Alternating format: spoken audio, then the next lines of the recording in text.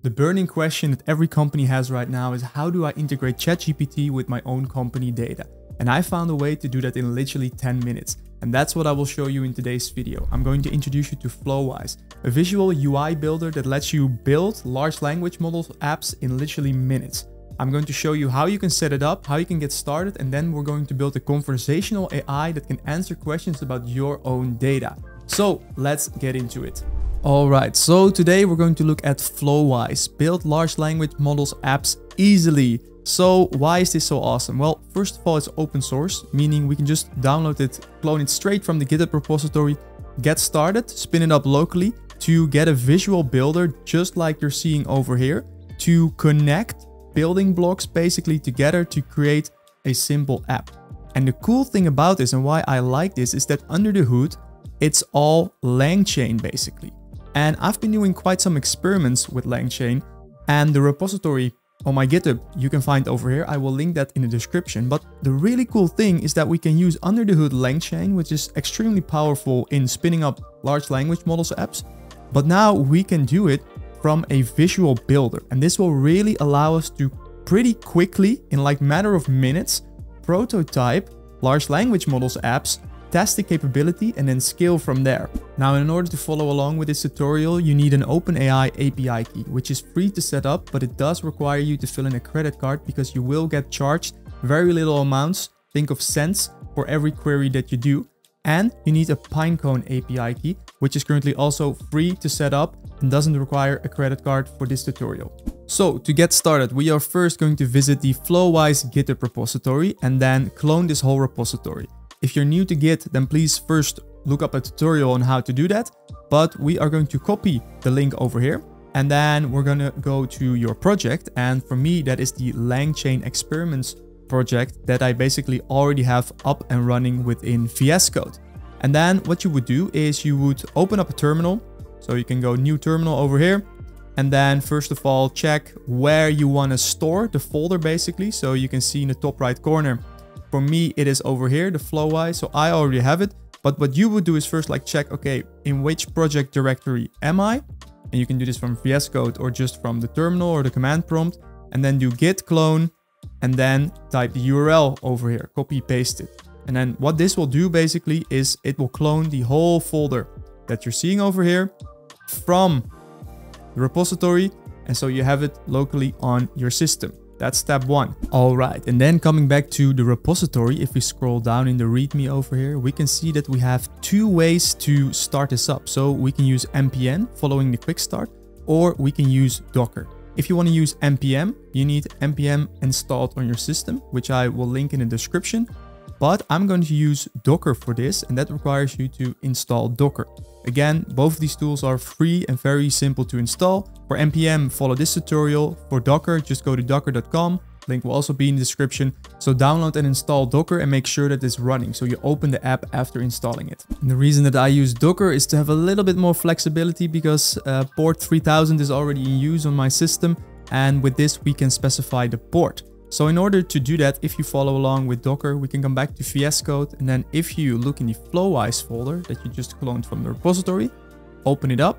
There is a Docker folder and there is at first a .env example file. You should rename that file to .env and then change the port over here to a port that you want to use. You can also leave it at the default of like 3000. Like I've said, I'm going to use another port because it's already in use.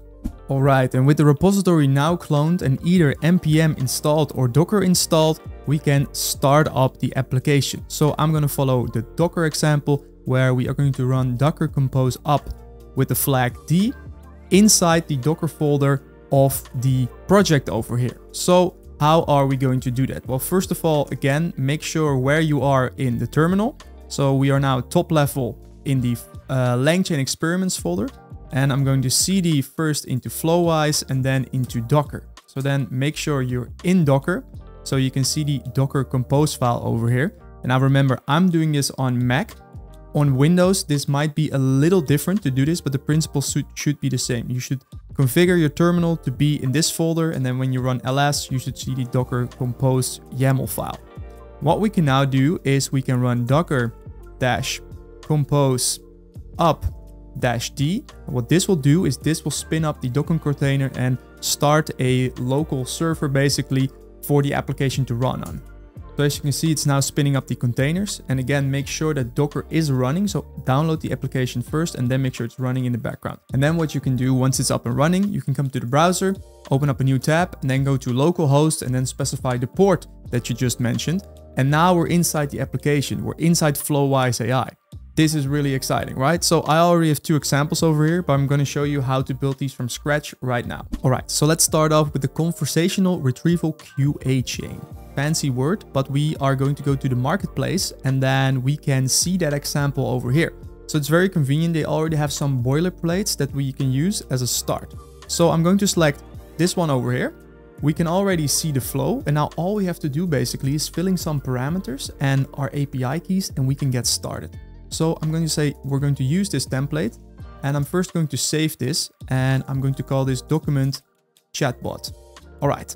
Now we're going to go from left to right and basically say, hey, this is our text splitter. So if you remember from the previous tutorial that I did on LangChain, this is how you chunk documents and allow it to feed it to the AI without surpassing the token limit. Here we can upload a TXT file in this case. So that is also already in place. And now we have 2 OpenAI blocks over here.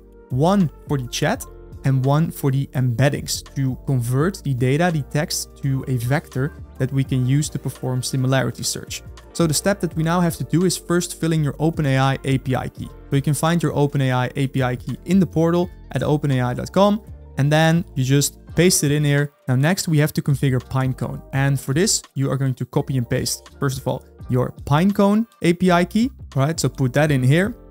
And then we have to select an environment and also an index. So in order to do that, you are going to go back to the Pinecone console. You go to indexes, then select create index, and you can name this whatever you want. As you can see, I already have a test index that I'm going to use for this. And then, so it's the name. And then the important thing is that we need to specify the correct dimensions. And that is the number over here. And that is because that is the number that OpenAI uses within their embeddings that we are going to use. So specify that number over here and then just select create index. And as you can see, we're on the starter plan, no costs. It's just 7 days of storage. So make sure to create that. And then what we have to do is we have to copy the environment. So as you can see, I'm in Asia Southeast GCP, put that into the environment over here. And then also specify your index over here, which is test in my case. Namespace is not required. I'm not sure what that is for, but we can leave it blank. All right, so now we have configured the API keys. We have configured Pinecone. And now we are basically ready to start chatting with data. So make sure to save this. So we have our document chatbot. And now the final thing that we have to do is upload a file. So I've prepared a simple TXT file, which is literally just the README of the LangChain experiments GitHub repository that I've created. And we are going to import that. So you can see we now have the TXT file, save it again. And now watch the magic happen. We can open up the chat interface over here and then can ask, what is this doc about? And here we go. This doc is about LangChain, a comprehensive framework designed for developing applications powered by large language models. And boom, we created a chatbot that can answer questions about your own data in under 10 minutes. And actually what's going on behind the scenes is pretty interesting. It's using LangChain, but in a very accessible way, as you can see. But the cool thing about this, at least what I find really cool, is that, like you see, we can really use this for rapid prototyping. So I wouldn't be confident like creating a full application with this, and that's just because I don't really know exactly what's going on under the hood, but I know that we are using building blocks that are accessible within LangChain. And in that way, connecting OpenAI with the embeddings and Pinecone. And now we have an experiment over here that we can test and validate and then move forward. All right, and now in this example, we are using a text file, as you can see over here. But the cool thing about Flowise is that we can very easily click on the plus over here and see all the available building blocks that we can use. And if we come to the document loaders over here, we can see that we can load CSV, docx, GitHub pages, JSON files. We can link it to Notion, PDF files. So you can very easily swap out this, let's say, so this is now a text file. Let's just delete it. Say, hey, we want to do PDF. Just drag it in here. Connect the dots. So this is the text splitter and then the document over here. boom, we can now upload the PDF. And now again, this is all functionality that is already possible in LangChain, but you might not have been aware of that already. So if you go to the LangChain documentation, you can see the document loaders, and here you can basically see most of the document loaders that are also integrated within Flowise right now. So the cool thing is, hey, if this works, you can just go to LangChain and see like, hey, how do we load the PDFs, and then create it using custom code so you fully understand it. That's really how I see Flowise right now. Let me quickly show you another cool example. So let's go to the conversational AI. And this is another example that you can pick from the marketplace. And I haven't changed anything about this. I've just built in the API keys. And this also requires SERP API, which is a tool that you can use to search the internet. So you need an API key for that. I also believe that is free. But here you can see we have a conversational agent, and we can say, hey, these are the tools that it can use. So calculator and access to the internet. Then we have a chat model, OpenAI, and then we also have memory. So this conversational agent must remember the conversation basically. So if you say something and then 2 prompts later, it should still remember what you said in the first place. Otherwise, it's a pretty stupid conversational AI.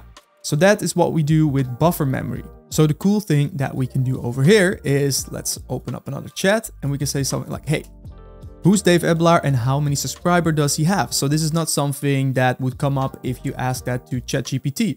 So right now, what's happening behind the scenes, like this chat agent is first of all, like analyzing this question basically, and then determining, hey, do I need any tools to gather this information? And as you can see, here's the result. Dave Ebelaar is a freelance data scientist with 13.4k subscribers and 43 videos on his YouTube channel. So let's quickly see how accurate that is. So I'm currently at 13.7, but the 43 videos is correct. So I'm not entirely sure where it's getting these numbers from, but it's definitely connected to the internet. And now the next cool thing that we can do, since it is a conversational agent, it has memory and it also has a tool like a calculator.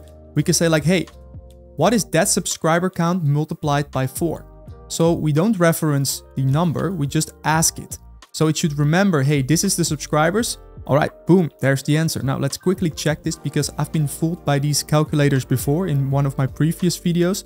So let's take the 13.4 times 4, boom, spot on. Okay, that is correct. And so now you basically have a really cool sandbox that you can play around with and just experiment with all of the tools. So if I come in here, there are even more tools. So you can read file, API requests, web browsing, write files. There's a lot of stuff in here that you can just like chain together in this visual builder and then play around with it. All right. And now the last thing that I want to show you, and that's also pretty cool, is you can click on this embed button over here. So here's a simple embed using HTML, but what I'm more interested in right now is Python. So what you can do is you can come over here and just create a simple Python file. And that's what I did already over here. So in the Flowise folder, I created a simple source folder and put in a connect.py over here. And you can see I just copy and pasted everything that is in here and then played around with the queries. So what I can do is I spin up this interactive session over here and then run the query. So who is Dave Ebelaar and how many subscribers does he has? So let's do this. And now what I've changed is I added a simple print statement, so it will also output the result, and boom, there we go. Dave Ebelaar is a freelance data scientist. We have the same answer right now. And one good thing to note, and this took me some time to figure out, is how to deal with the memory key and the input key from the buffer memory. So Flowise is very new, and if you come to the repository over here, you can see like documentation like coming soon. So that is currently a drawback, I would say, of using Flowise AI, especially if you want to integrate it into your own applications like this, then there is not much documentation available right now. So I figured if you just copy and paste this example, it won't take the memory into consideration. But if you just add the memory key and the input key, similar to like you do in LangChain, so like this, then it works. So now if we, for example, do the same request, say like, hey, what's the subscriber count multiplied by 4? So this is a good test to make sure that it has access to the previous message. And as you can see, we get the same result here again. So now this is of course on a local server, but you can just as well deploy this to a real server and turn this into a real endpoint basically that you can interact with. And that is something that I did in my previous video where I showed you how to deploy AI apps to the cloud using Azure. So if you're interested in that, go check out that previous video. So that's Flowise in a nutshell. Really awesome piece of software, and huge shout out to the creators for creating this in such a short time frame and also making it open source so we can all play around with this. I think this is very exciting, and like I've said, how this will fit into my stack and into my workflow will be to quickly test and evaluate ideas for like rapid prototyping. So I'm currently doing a lot of AI projects for clients that I work with, and this tool will definitely help me to quickly test and evaluate ideas. Like I've said, I'm not going to build like full end-to-end applications based on this, but just test individual components and then build it my own using LangChain. That's really where I see Flowise right now, at least for my workflow. And now if you are interested in how you can sell AI services to clients as a freelancer, then check out the first link in the description. That's it for this video. Please like this video and subscribe to the channel, and then I'll see you in the next one.